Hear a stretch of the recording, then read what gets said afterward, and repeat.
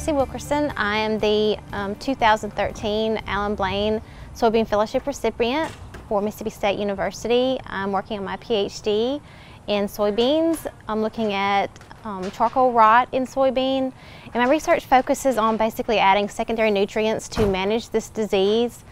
It's fairly a big problem depending on environmental conditions and the year.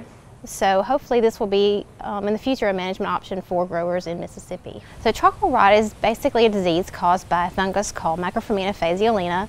It's a soil-borne pathogen. It comes into the plant through the roots and basically blocks any flow of water and nutrients, and therefore ends in plant death. So basically what I'm trying to do is add a secondary nutrients.